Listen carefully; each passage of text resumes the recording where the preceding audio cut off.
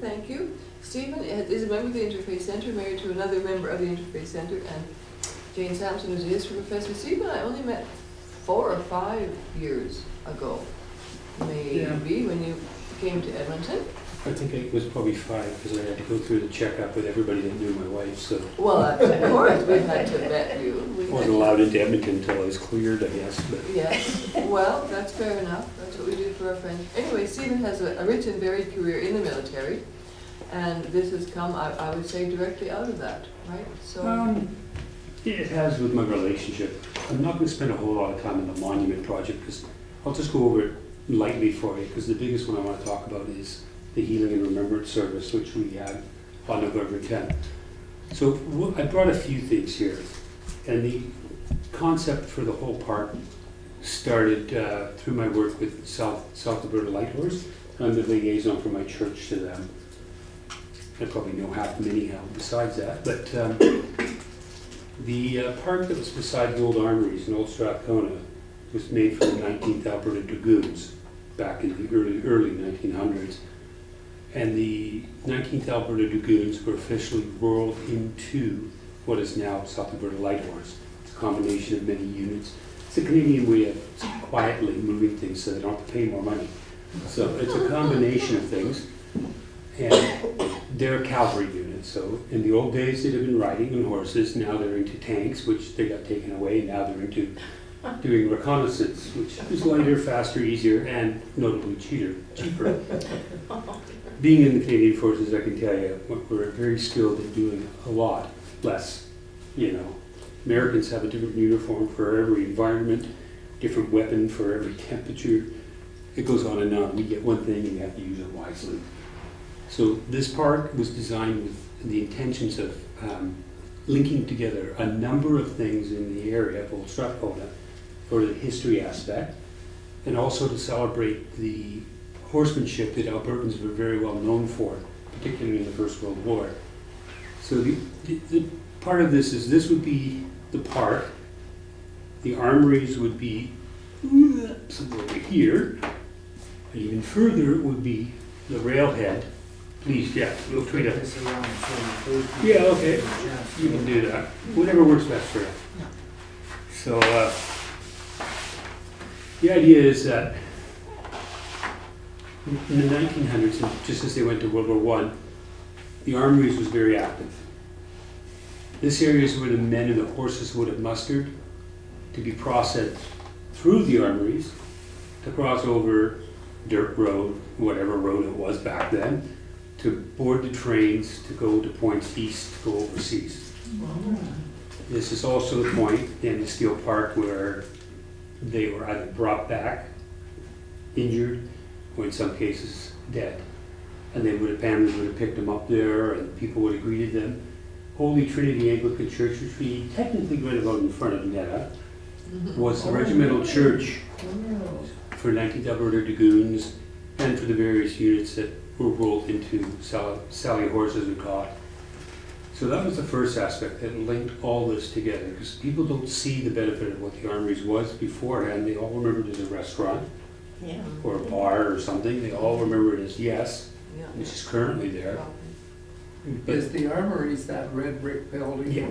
Yes. Yeah. I've been in it several times. That's on, but I've never connected. It's on 85th. It's right about over here. Yeah. Well, you wouldn't, because 19th Alberta Dragoons, you only see that now on eBay and places that are selling memorabilia. Because it was taken off the ORBAT, which is the organizational battle thingy for the forces, which changes with every government and changes with every new person promoted to general, I think. I'm not cynical about the military, by the way, don't worry about that. I'm just amazed at some of the things we've done over the years where you're looking at going, really? So now, like I said, this will link it all together. And an interesting point is that during World War I, because Albertans are so well known for their abilities with horses, horse breaking and riding, many of them, who are also part of the group between the Boer War and that, Frontiersmen, which is another group I belong to, ended up in Southampton, where the remount depots were, because they were breaking the horses for the Commonwealth troops over in Europe. Oh. So this involves all that. It took some wrangling, and if you ever want to get something named in the city, please set aside a long time and like paperwork. But in September 2012, we had it named Light Horse Park. So it incorporates the horse aspect, all the units that are now in Light Horse and Sally Horse itself. We got IBI Group to do drawings for us, and that's where these ones are done, because if it was me, it'd be brown paper and crayons, but that's okay. I'd use colorful crayons. So this is the idea of what it would look like. This is the drawing, and we have, you'll see in colors, phases. And the reason we have phases is just like anything where you're trying to raise money and funds for it. They come in dribs and drabs. You're either an overnight millionaire or you're picking for scraps somewhere down the line. So we've got it set so that we can get stuff done as we go. As it stands currently, this little green blob here is a monument or a cenotaph that the Legion, Royal Canadian Legion, put in that park in 1967, and then pretty much forgot about it. So we've been using that to do a parade in the last 5 years in that area, and it has too many trees and far more people coming every year, which we either reenact Bellow Wood or we stand really close and pretend we're a small group. So being the man I was, I put my hand up, because I'm usually the parade marshal there, except for this year, because I was doing something else, and said, hey, why don't we move said monument to the very open area over here? That being said, everyone looked at me and said, okay, you put your hand up and run with it. This I do not recommend. The last time I did, I fell out of aircraft, but that's okay, I did that too. So what happened is we came together with a group. Our now premier is represented on the panel that I chair. Linda Duncan, the MP, and most notable people within Old Strathcona, including the Community League, the Business Association, the Old Historical Foundation, and the Fringe. Anybody that uses that park is now on the panel. They've all unanimously said, let's go ahead with it. Now we're just doing the fundraising, so we're finding people with really deep pockets that want to donate, and that's the monument aspect.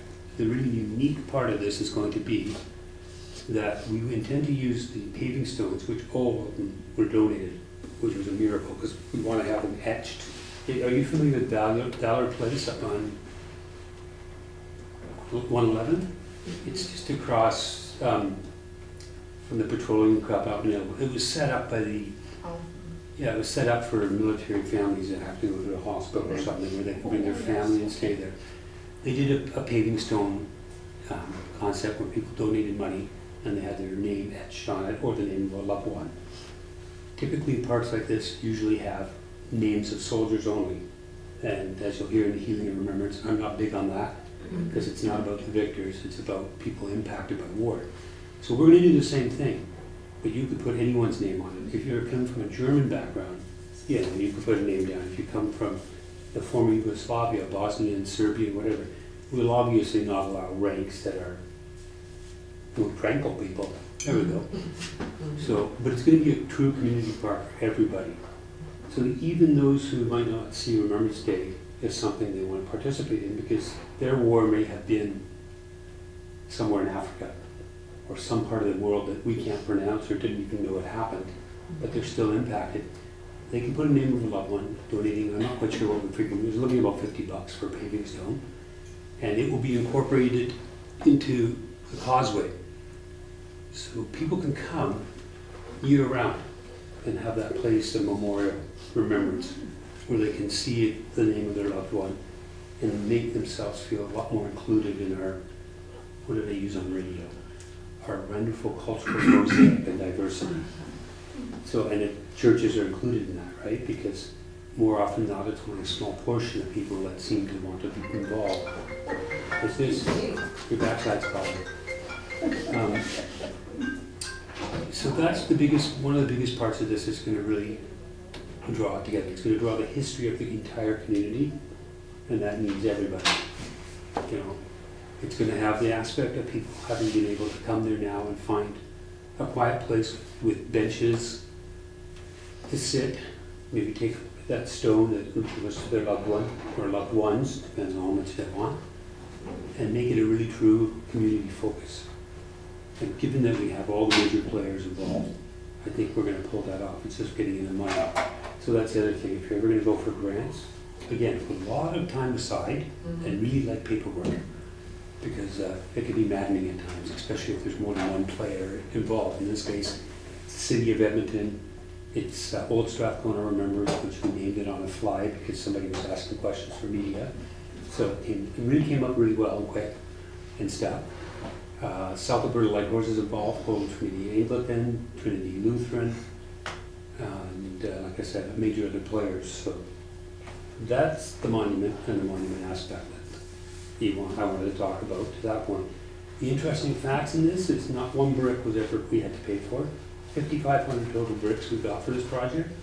All are rescued from various sites in Edmonton and one in Leduc, places that were at least 100 years older.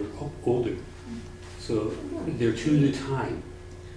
And they will also be incorporated in aspects of the big cement shield, which will be the Alberta shield.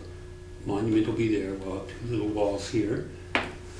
And yeah, 5,500 bricks. We got them from Leamington Manor, which used to be 104 and 114th, and it burnt down a year or so ago. And it was a beautiful historic building. So my thoughts started with, why not incorporate some of Edmonton's history into this and give that a chance to live on in it.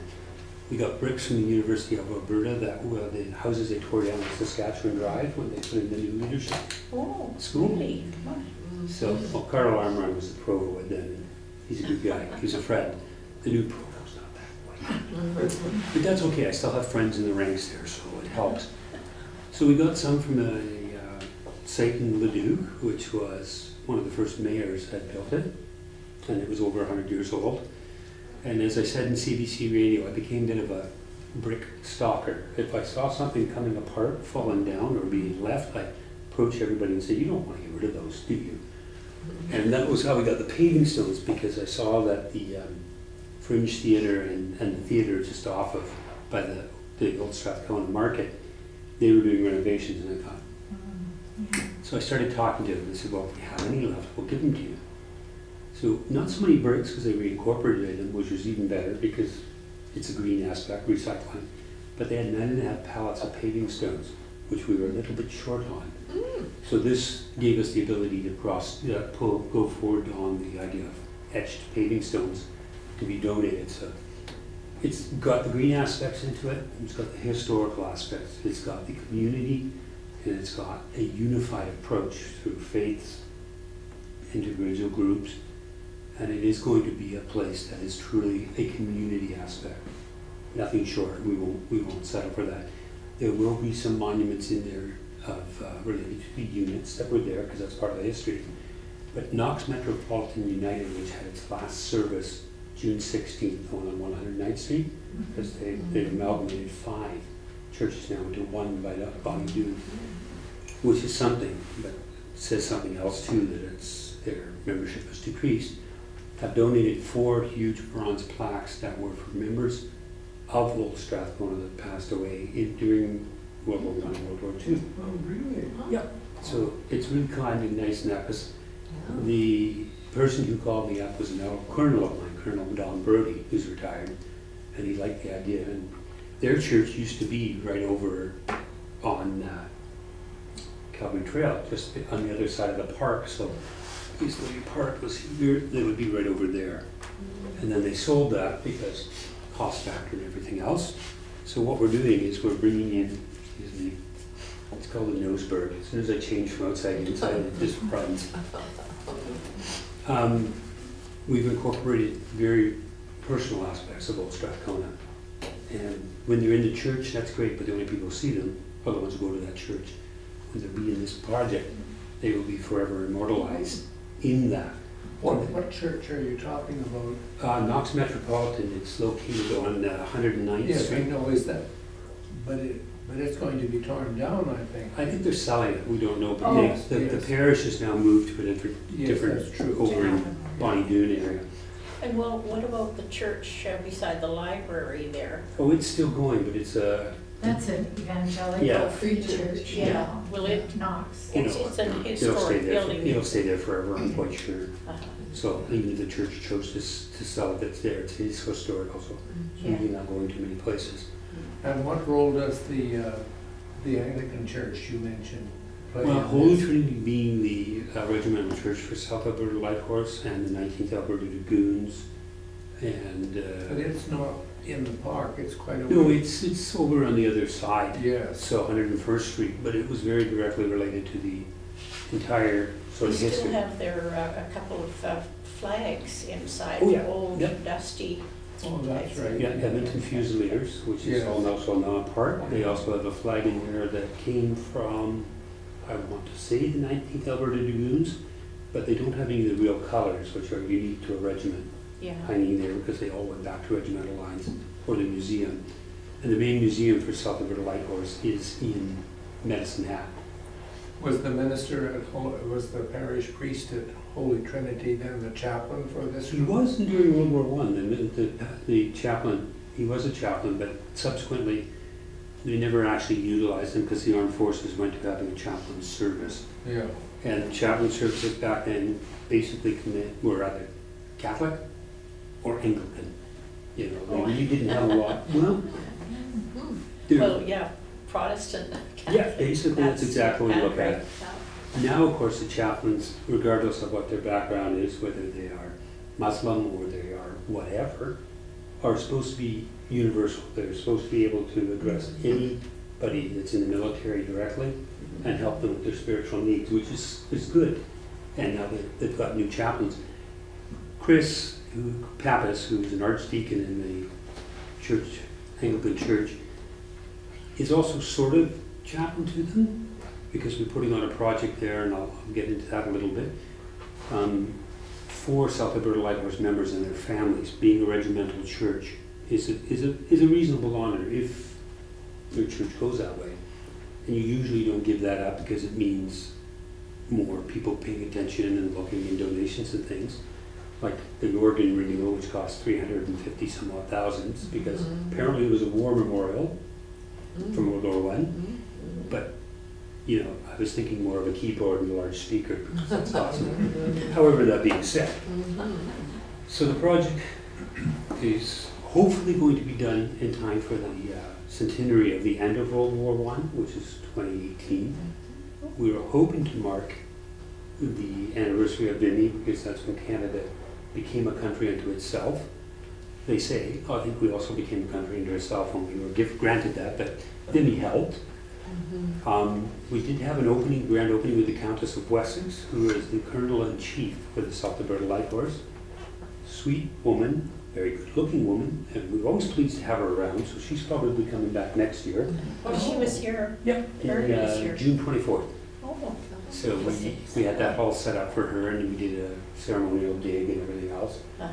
Generated enough media, so media helps keep things alive and going. I've never been on media, but now I apparently have their first names. So, that being said, it's a worthy project in the fact that it's the uniqueness that it is. It's not just going to be a monument to war, and done deal, everybody walks around going, okay, well, my war wasn't here, I don't belong. So that leads into the next segue. Being the regimental church, what we did for South Alberta Light Horse is they're a reserve unit. And yes, if you serve, you can go to Veterans Affairs if you have PTSD or you have any issues that they might cover. Sadly, a lot of the reservists have real jobs. They don't have the time to dedicate to going to Veterans Affairs. It's now become a huge bureaucracy. Before it was kind of, okay, you're hurt, you're in the military, we look after you. So what happens is if they don't get their case that they file, certified, put through, that means they don't get benefits for it, which means their spouses or family members don't get benefits. And looking around this room, I'm sure we all know people who went to war and what it did to them. I've never been to a combat zone.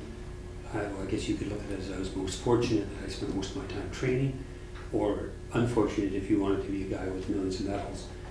Medals don't mean a lot to me. I kept checking and they don't open, there's no chocolate in them, so I don't see the benefit. And I keep losing the darn things, they're expensive. So, and my wife makes me wear them now, so. None of them are for great things of valor, they're all for super good service and being there for 12 years, not kidding. jailed or losing rank or any of that stuff, which unto itself is probably a monument to me, because we kept wondering why I didn't get jailed many a time, but she knows that because she was not married to me at the time, but served with me. But we came up with this program for the South Alberta Light Horse, and it is a mental health initiative.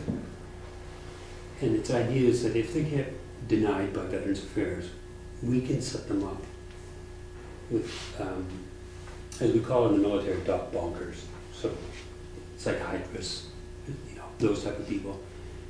And we can look at them or their family and set them up through a referral system to provide them with that open resource.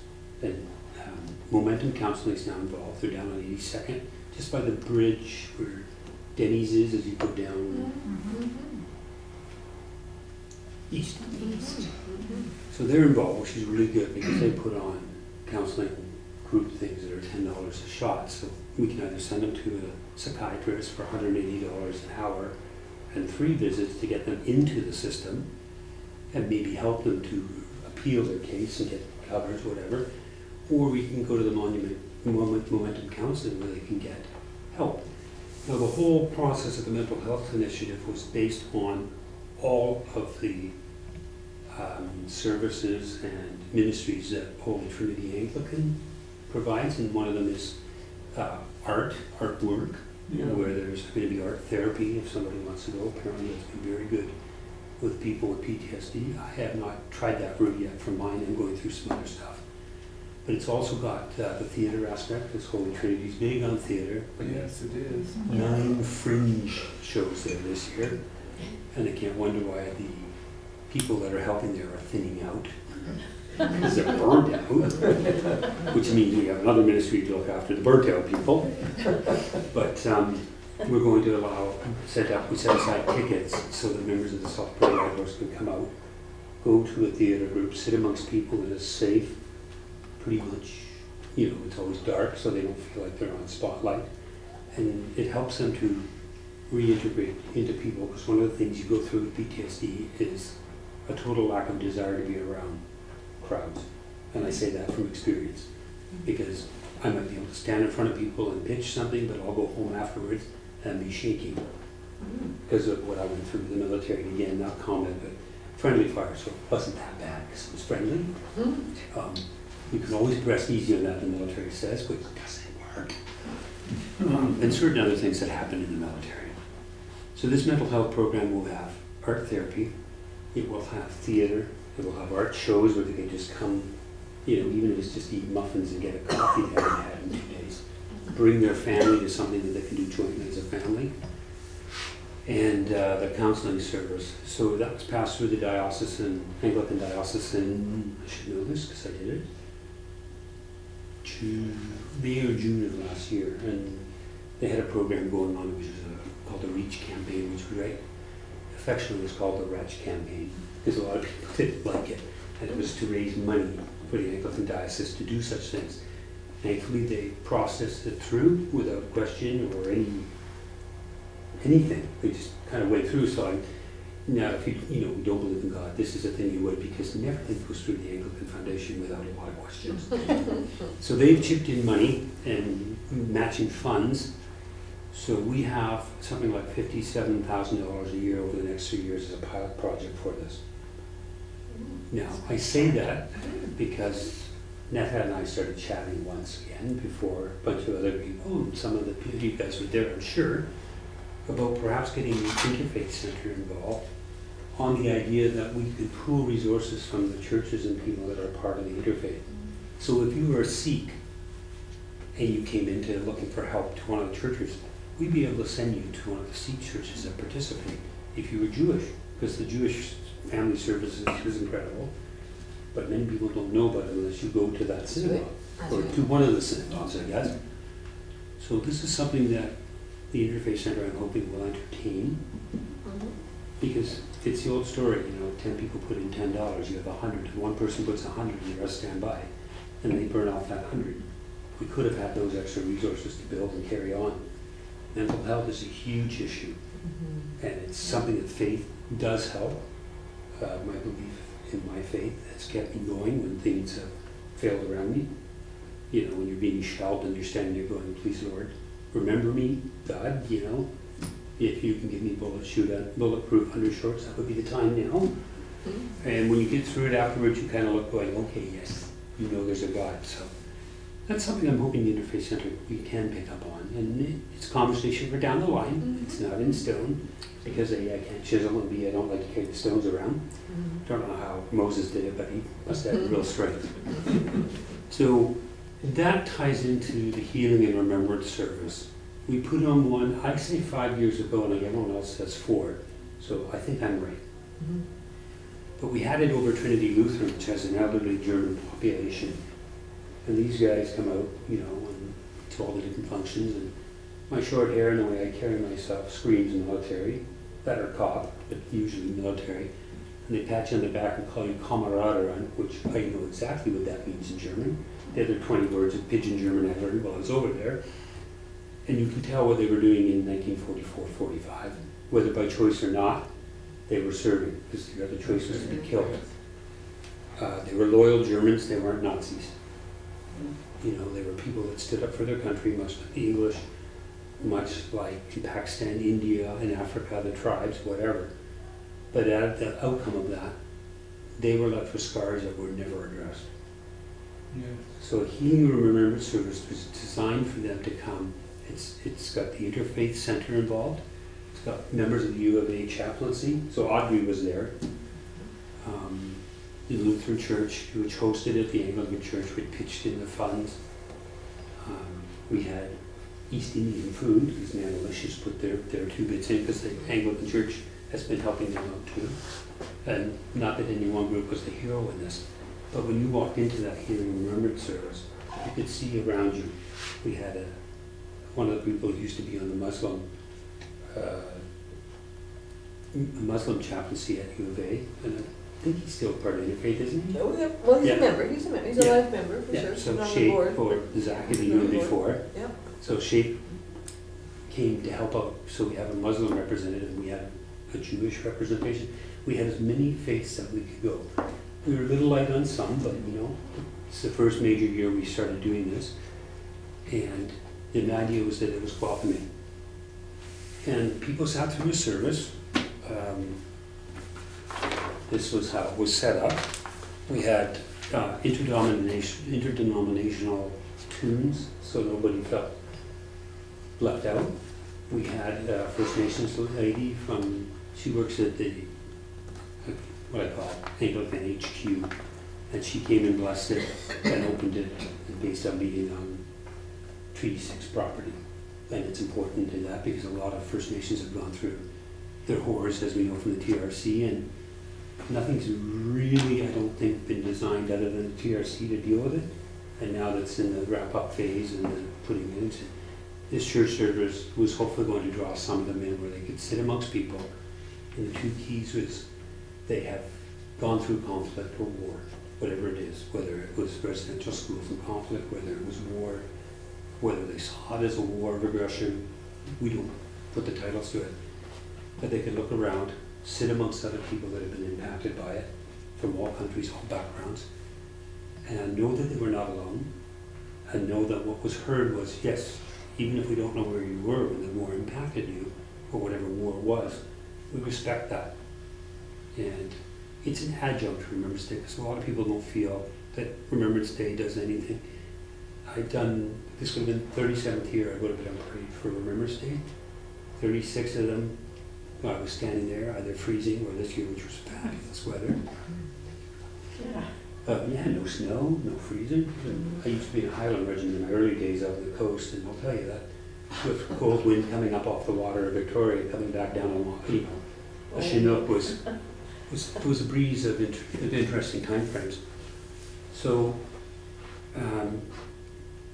we sat there and we did a bunch of songs, generic prayers. We were hoping to incorporate more from different faiths. We had people reading, Netta read, Audrey read, and there was someone else I should know, but I was too busy making sure everything was happy.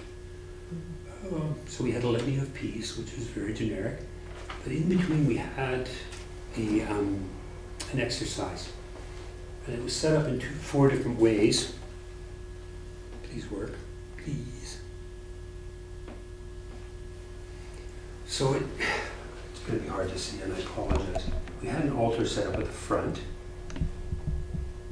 The first couple pews, we had pictures in them of just generic pictures. You can pass this around, you can all do things with it.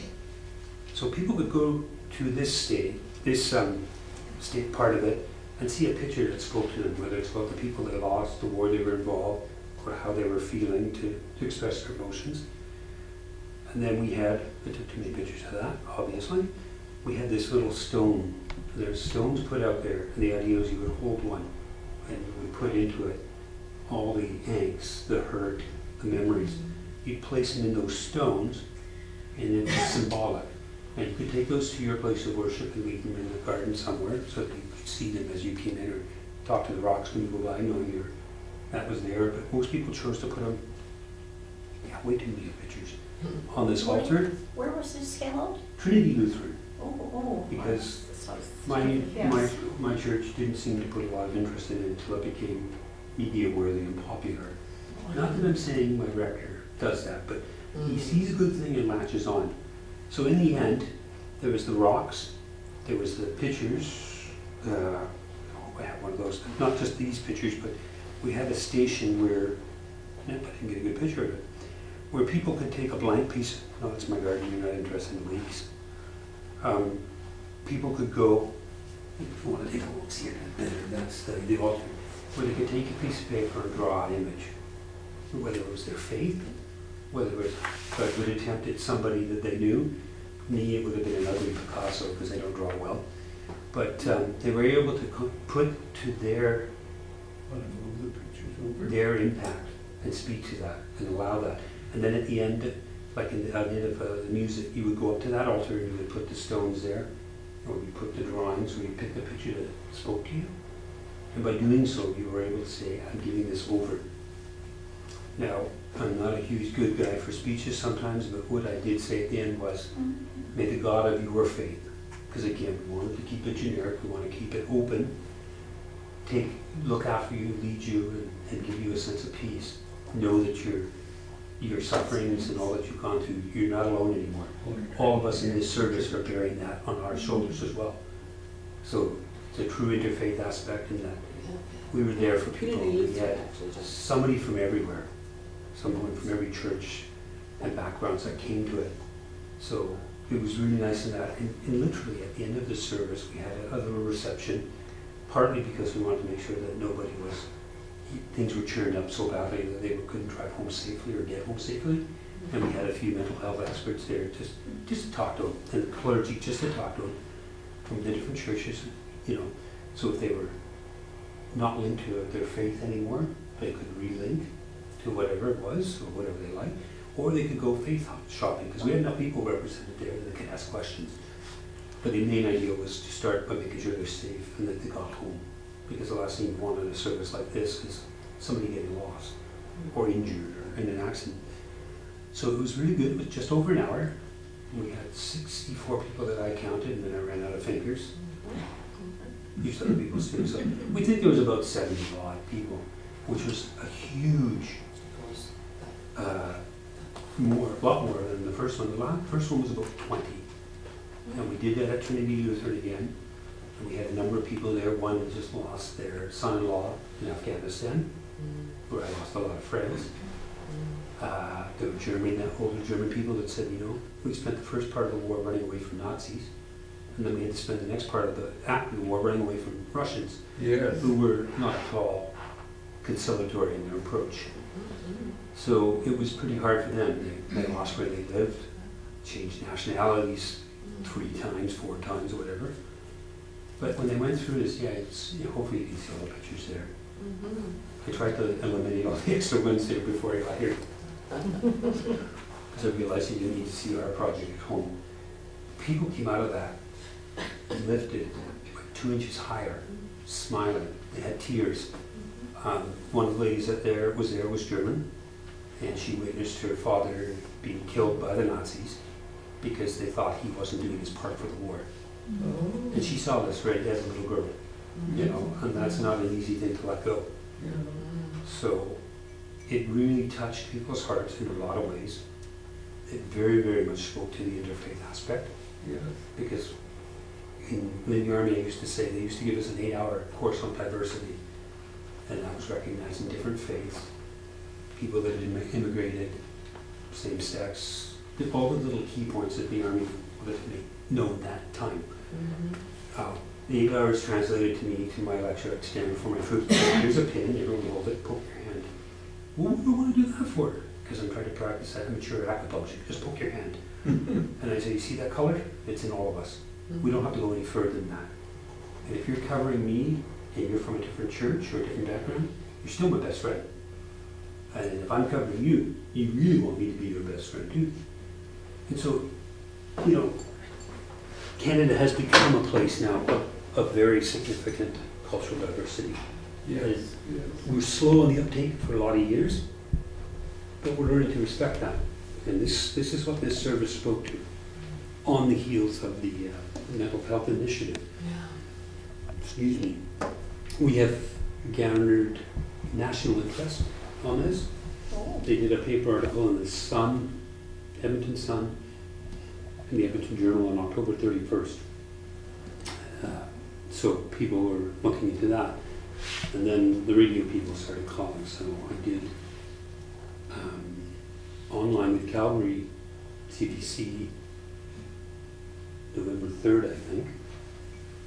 And that was just to talk about the program, which then CBC Ontario found quite interesting, because 20 years ago they did a piece out in Ontario on Remembrance Day. And their story was there was a Somalian who had immigrated here. I think it was in 1990, I think we brought the first 25,000 Somalians into the country. And they were all in Ottawa for the most part. And this person was standing there and he says, you know, I've been through all these horrors, but nobody speaks of our background. What we did, it's not generic. Sadly, Remembrance Day was never intended to be, yay, we're the victors, yay, God's on our side, and we run around. It is a day we remember those who were lost, those who stood for freedom. But the initial concept of Remembrance Day, back when they did the 11th hour, the 11th day, 11th month and all that, was to remind humanity of the horrors of war, to say to them no more. You know, so many people, countries turned up in upheaval, lives destroyed, property, livestock, you name it, pick anything, you know. And it was so significant that in some places there, now you go over to Europe, you can still see the bomb craters. And that speaks to, you know, almost 100 years later, those bomb craters still show. Now, imagine somebody who was sitting on the side of them and might have survived, but 3/4 of the people he was there with didn't. And they would have been a mishmash. Australians, New Zealand, Commonwealth troops, probably had the odd German there because prisoners of war were taken aback, whatever. But, so that's what it was meant to be, and it's lost sight of that. You know, they get us to put our dinner gongs on and our best dip and tucker on Remembrance Day, and we stand there. 3 years into doing all those parades, I realized that there was something missing. And that's just after I joined the military. It was the fact that it didn't speak to who Canadians are. Almost all of us probably got here by way of some immigration of some sort. Yeah, that's true. My father was born in Britain, which makes me first generation on his side. My mother's great-grandmother, her grandmother was German, moved over here. And so, you know, third generation, fourth generation Canadian. But when people come over here now, they come to this country for what it stands for. And that's respect of faiths, that's the respect of people's uniqueness, diversity. And it means that they come here and they become Canadians. You know, we're also used to saying Afro-Canadians or Indian, Indo-Canadian. Sorry, I knew there was a word for it, but Vanna wasn't doing the vowels for me, I was losing it. But you know, we used to use those titles, but really, why do we use those? Do we need to? Yeah. We're all of the same place. We're here, we're Canadians, and we've gone through the horrors. So that should be incorporated for the true meaning of Remembrance Day. This service is not to knock out Remembrance Day, but it's to provide another service. Because a lot of people that in African countries that were forced to be childhood soldiers, not by choice. Even in the end of the war with Germany, a lot of kids literally were on the front line. Their choices were death or maybe not being killed. But they don't feel right about Remembrance Day because they don't feel that they're part of it. It doesn't really speak to everybody. And the Peace Walk, they feel a little hypocritical. Peace Walk, I've been on the odd one, but like me, 20 years odd, 222 if you count that time, in uniform in the military. And a Peace Walk seems slightly hypocritical to me that I'm on there because the things that I had to do and things I was, but this thing right in the middle. And the hope is that people will find a sense of meaning and a sense of fitting in, that they might just go to Remembrance Day and they'll see it not as the yay, we won, God was on our side. They'll see it as time to remember. And if they do it in this park and have donated to get a stone done, they're having their loved ones remembered and they're standing amongst it. So that even if it's not even spoken, it's unspoken, that it's there for them. And that is the great intent of it, and that's what we're trying to do. So the park has one thing in common with all the rest of these themes. It's where we hold the Remembrance Day now. The Premier currently still comes to that, as she always did when she was in MLA, which brings its own set of individual things, like everybody who's a somebody has to come out to that parade to hang around and be seen and noted and hopefully get a picture taken. Kind of question their logic of being there sometimes, but that's okay. Her heart and mind is with the area that she represents, and Linda Duncan comes out, and she's an absolute sweetheart. And more people are coming out to this and this service in Old Strathcona because they don't like the Butterdome because first of all it's a very, very long Remembrance Day service because they have to everybody's got to lay a wreath. So, you know, 14th cousin to the third person that might have been at the war, whose brother knew about them and said you should come. You may lay a wreath now. So you either fall asleep or you just get numb-bummed from sitting in those bench seats. But this one's very community, and it's right in the community. It incorporates different faiths, it incorporates a service just before it speaks it. So we had this one on November 10th, and I think we're going to stay with that. The CBC Radio Ontario had a call-in function too, so people were calling in to talk about it. First person who called in said, my dad was German and fought for Germany. And we have never felt like we should be on this Remembrance Day. Because they do speak of the evils of World War II, and that's fading out because a lot of veterans from World War II are thinning now with age.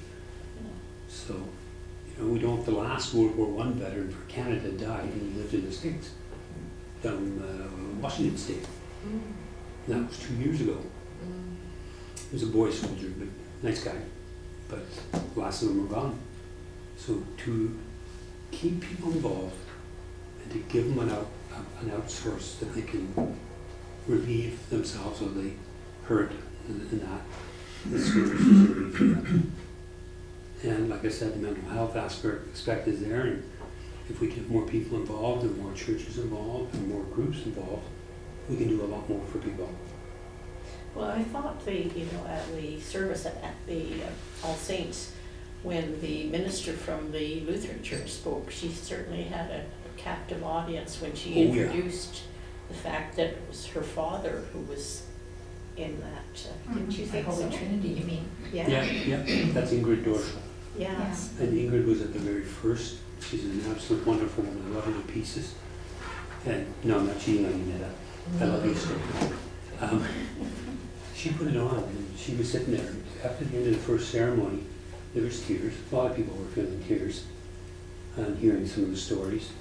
And she got up and she said to me, you know, because she was born literally at the end of the war, still in the rubble. I mean, Germany had places that were hadn't been looked after early 50s. And she said, this is the first time in my entire life, and I think, without getting slapped by her later on, she's about 10 years older than me, so we'll just say that. And she said, it's the first time now that I have been able to ever forgive my country of origin for what it did. Really? And she said, this is fantastic. So like I said, in subsequent years we tried to renew it. It wasn't the interest from the Anglican side, but then the first thing was the mental health program, which now has gained a lot of attention, and the service to sort of connect with it, and all the involvement in the park. So it's working out that we have that. And the service here is, like I said, it's so nice because, I mean, okay, it's outside and you don't get a lot of protection when it snows or rains. But for those who've been in the Army, we never got much when we were sitting out there anyhow, so we're kind of broken in. But it's a real community one, and that's what speaks to the whole thing. And our community is diverse. Our community is multicolored, multi-background. And I was pleased and thrilled that the Interfaith Centre came online with me, because I think it was something that they were hoping to promote more. And I know because I talked about it. You talked about it the year before. I don't know. It was talked about. And we have every intention of carrying it on.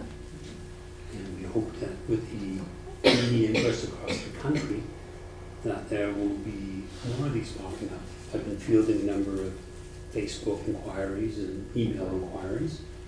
And I share with them the service. I share with them the outline. I share with them the pictures that we did of the different places in the church that you could go and do the different things, the writing or coloring or drawing, picking a picture, doing the stone. And it's a very, very interesting side of it, because you see all people going up there and putting them on the altar. Some of them decided to leave them all on the stone table because they thought that was going to add a canon, and unto itself it was an altar, but a generic altar. You know, we got to hear from people from all the backgrounds and faiths, which added that, again, that entire perspective that you don't have on Remembrance Day. And I didn't have to iron my uniform for it, which was really good. Because the group I now belong to, I go to them as the parade marshal in Old Strathcona. What it means is I can walk around and not get freezing cold. I wear my gloves because if no one else has them, I don't worry about it. And be there for people that are starting to have issues on the parade, like they start to faint or something, I can take care of them. But it's all unique and it all comes together, and it's been just wonderful. And this year was proving exactly what we thought it would do. Ingrid has said Trinity Lutheran has no problems with continuing to host it. So we have a venue, and we have the chaplaincy at U of A, which was probably going to expand next year, because a lot of people, it came out and they were talking to them a little later than we thought, because we didn't get off the mark as quick as we wanted to this year. A bunch of things. My rector was in the running for a bishop position in Spokane, Washington, so he was kind of not around for a long time. Ingrid was on holidays, so you know she always goes up to Hawaii and BC, and she needed it. So next year we're going to get off the mark earlier. We're going to Are there signs put up around here to identify the name of the park? Oh, there's a sign that was put in just last year. After it was named in 2012, it was 2.5 years. Because I think the people who wander into the park won't get all of that information. They won't initially. No, initially, Yeah. no. But what we did is we placed the park sign on the Calvary Trail side, because then people are looking at it, they're not worried about oncoming traffic. They can see it as they go by, it's a lot more open.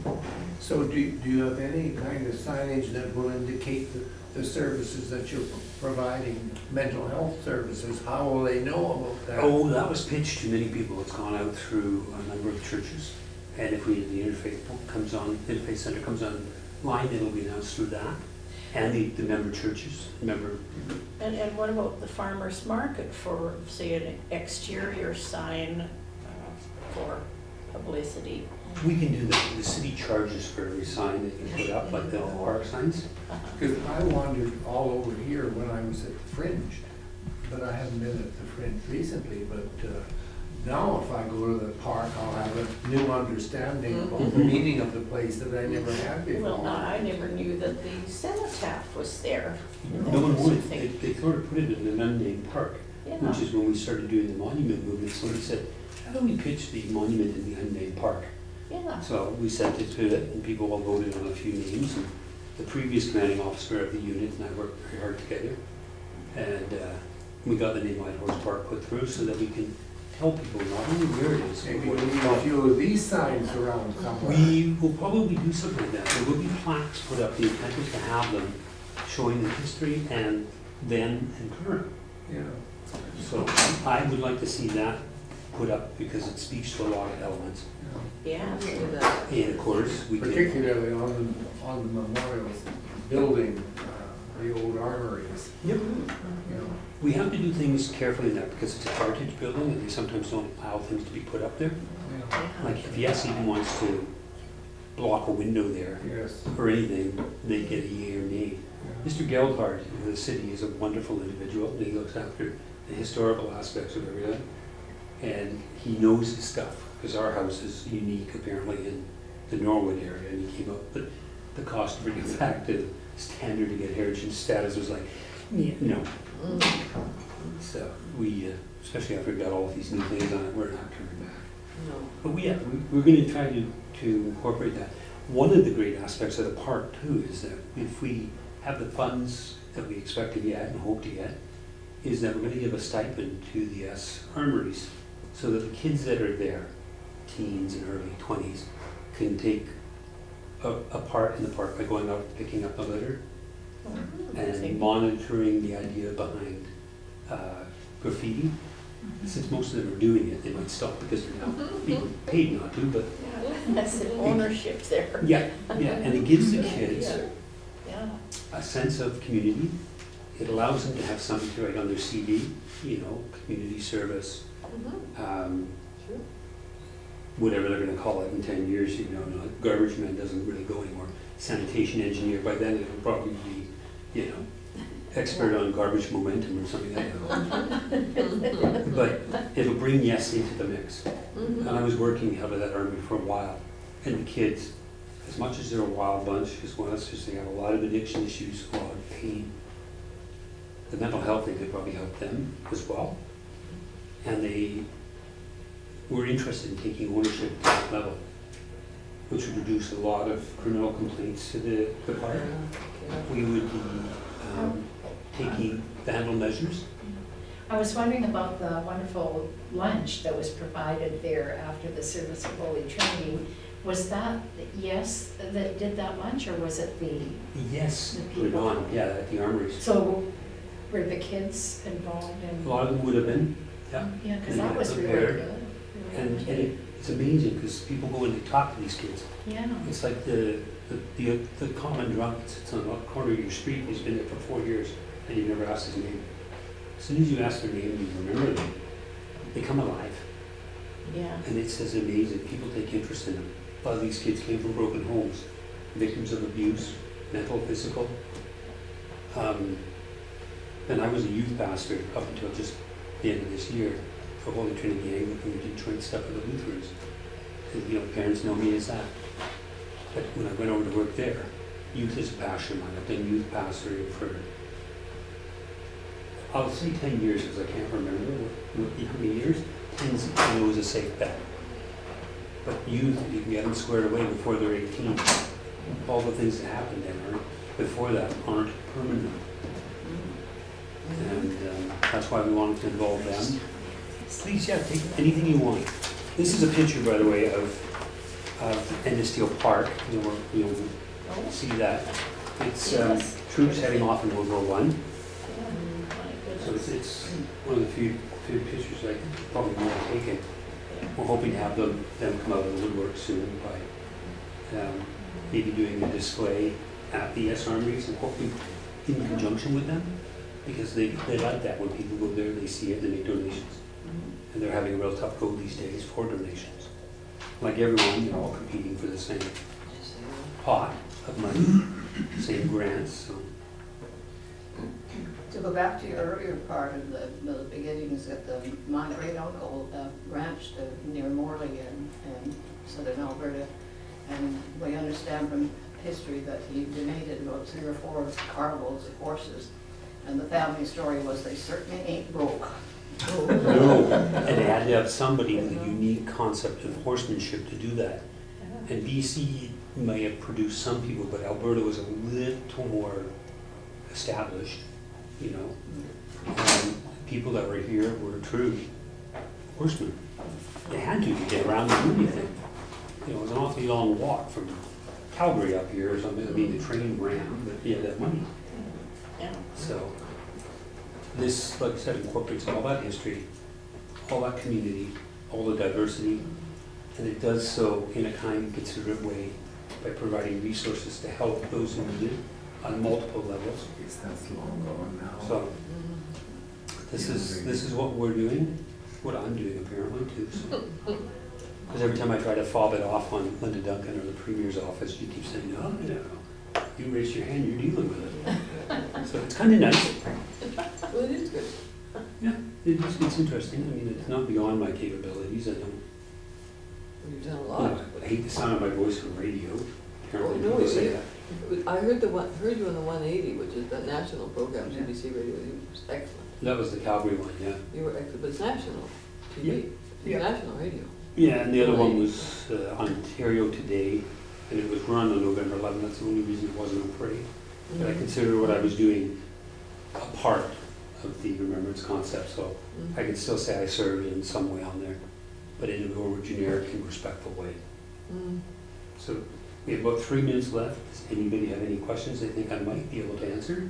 If not, I will find the answers for you and get back to you.